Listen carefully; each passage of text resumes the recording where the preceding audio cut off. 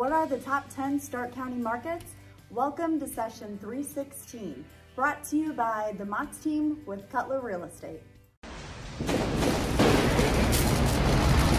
Welcome to your Money Monday.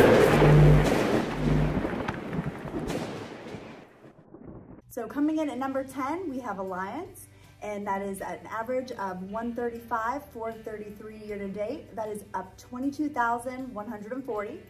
Number 9, we have Northwest Schools. Year to date, that's 240,928. That is up 23,841. And coming in at number 8, we have Lake Local. And year to date, that's 271,866. That is up for an increase of 24,800. And then coming in at number 7, we have Perry Local Schools. And the year to date with that is 199,378. That is up 25,498. And then coming in at number 6, we have Massillon Local School District. The year to date is 148,211. That is up 25,819.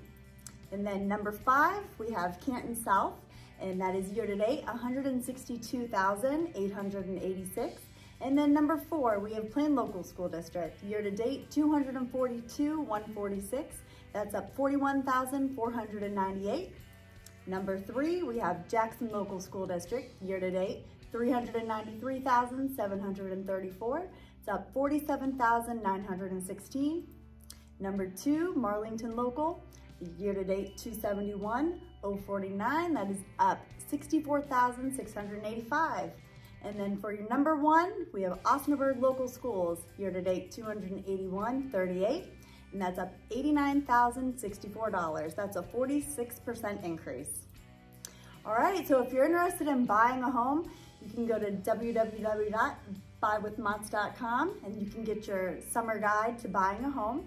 And then if you're interested in selling a home, you can go to www.sellwithmotts.com to get your summer guide for selling a home. And then you can always contact us, Teresa Lawson, Rich Motts, or myself, Heather McArthur. And if you're interested in what your home's value is, you can go to www.yourincreasedhomevalue.com. Thanks so much, everybody, and have a great week.